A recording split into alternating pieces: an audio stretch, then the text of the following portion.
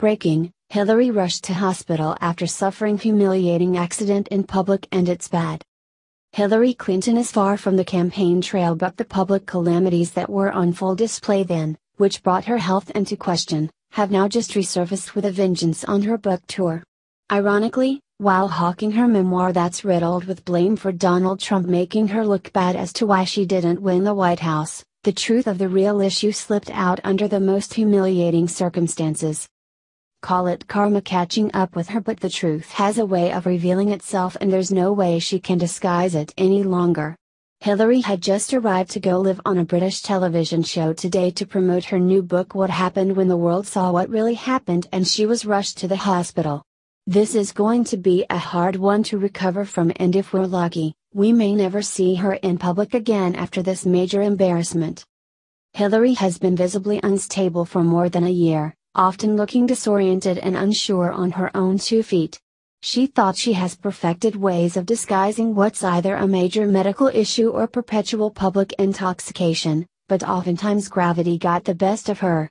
Perhaps she had overmedicated herself ahead of a public interview, or she's just a klutz, but Hillary took a huge fall down some stairs at the studio and ended up with some broken bones. Her excuse for it after didn't add up, only adding to her issues, since now it's clear that she's hiding something far worse than what she's ready to admit.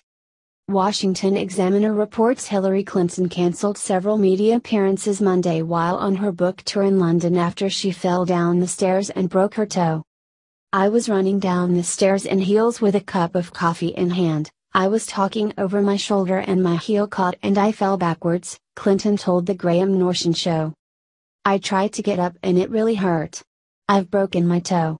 I've received excellent care from your excellent health service." While her excuse was made to sound like an innocent fall we've probably all suffered before, it doesn't make sense. She claimed that she simply fell backward and ended up with a broken toe. The logistics of a fall like that would cause one's feet to fly out in front, above them. With your feet in the air, it really makes it hard to break a toe. You get hurt a wrist catching yourself, a tailbone landing too hard, or other parts of the body, but a toe for falling backward is a difficult feat. Unless the fall was such a tangled, debaucherous mess that your feet got underneath you. If that's the case, then we need to see a video of it to prove it and see just how Hillary managed to make such a maneuver. But in the meantime, we have video evidence of all of the other times recently she has fallen in public, which points to a trend and a much deeper issue. The Daily Mail listed out a timeline of the falls. It's easy to see a habit forming here, either a substance habit that makes her weak in the knees or a hidden health issue she's too prideful to admit. This is not the first time the failed presidential Democratic candidate has taken a public tumble, Mail Online pointed out before listing out the evidence that gravity is consistently not her friend. 9/11 Memorial in 2016, Hillary made headlines after she was captured on video collapsing into the arms of her Secret Service agents after being rushed from the 9/11 memorial service at the World Trade Center last year. On the campaign trail in 2016, she stumbled up the stairs while boarding her flight to a rally in Winston-Salem, North Carolina, in October 2016.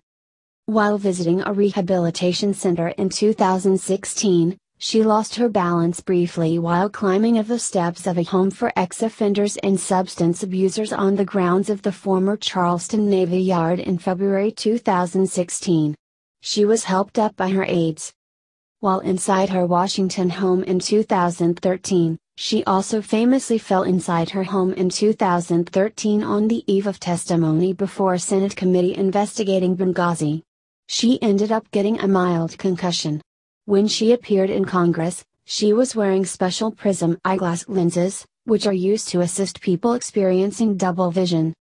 Before her flight to Yemen in 2011, the then Secretary of State was boarding a plane to Yemen when she slipped to her knees at the doorway and was only saved from further embarrassment when an aide gave her a helping hand. Hillary is falling all over the place and stumbling on the truth which she's still trying to deny no matter how obvious it is. We really dodged a bullet with her not being elected.